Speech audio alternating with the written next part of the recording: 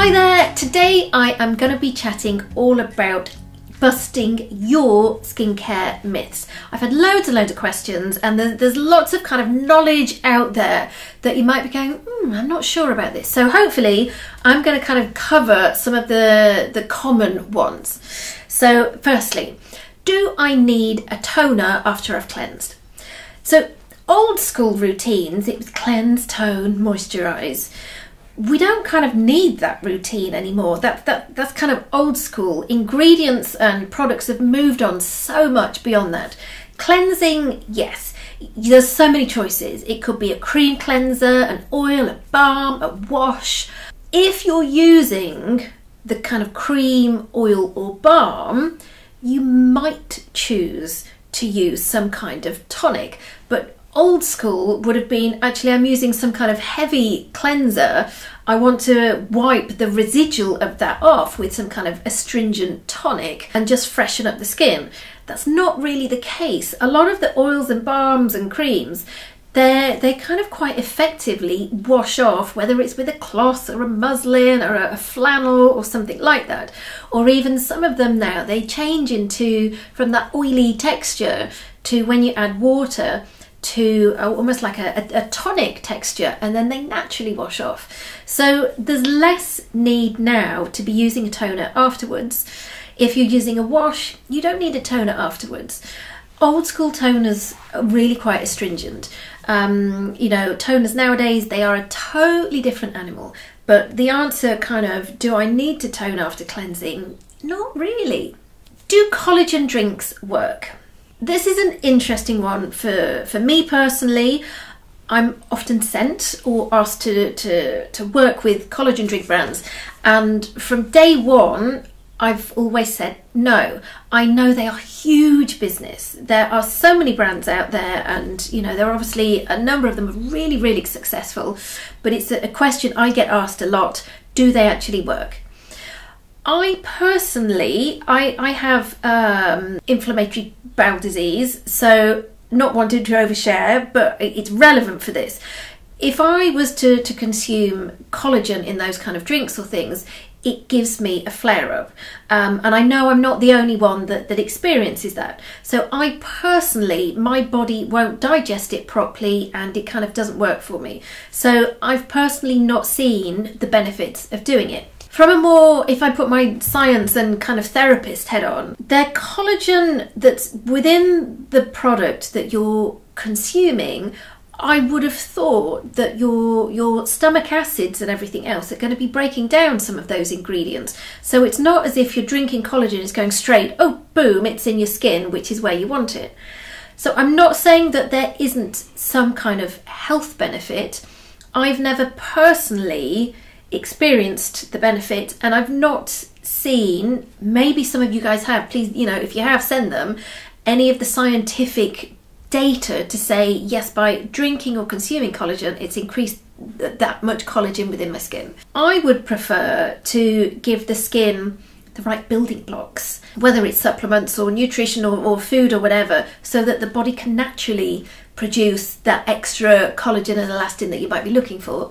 And then through your topical skincare and your topical technical face treatments, whether that's at home or in clinic. So do collagen drink work? I'm not convinced they do. My foundation has SPF. Is that enough to protect me for the day? This is a question I get so many times. Firstly, a lot of the big companies that you might find in a department store, they're now standardly adding SPF to their foundations. I feel this is wrong. I feel there is some controversy slightly over certain SPF ingredients. I'm not a fan of the chemical SPFs. I think there's going to be some interesting information come out about that over the next few years. For the makeup brands to be taking that choice away from us, I've got a little bit of an issue with that. I know that's quite controversial, but I'm just throwing that out there.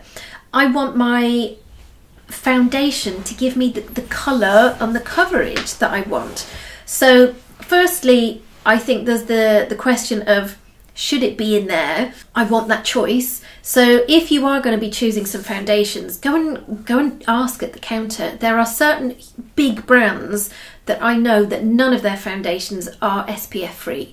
There are a few, but you need to go and ask, can I have an SPF free one? And then it's giving you the choice to choose your own type of sun protection. Coming back to the question, is it enough? The answer is no, because you're kind of putting your SPF or your colour on in the morning. It's not its key action within that foundation. So yes, it's giving some level of protection, but that's not going to be enough protection at kind of 9 o'clock in the morning and 4 o'clock in the afternoon. So you would need to be reapplying. But my preference is a separate moisturiser, a separate SPF, and a separate SPF free foundation. So next question, is organic skincare better than other skincare? Fundamentally, I'd say the answer is no.